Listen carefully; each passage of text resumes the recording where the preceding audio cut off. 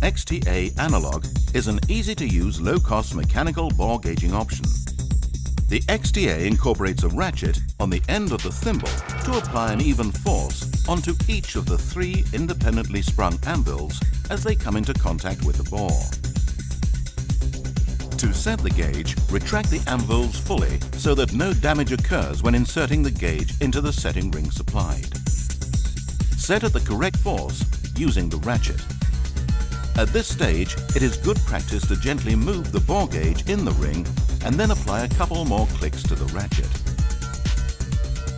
Lock the spindle by inserting the Allen key through the hole in the grip ring. Loosen the ratchet by inserting the Allen key into the screw located in the end of the controller and unlock the screw. Using 2 fingers and a thumb, you can now gently lift the thimble, rotate and set to the size on the supplied setting ring. Gently release the thimble, retighten the control screw and slacken off the spindle locking screw. The gauge is now set and ready to measure your bore.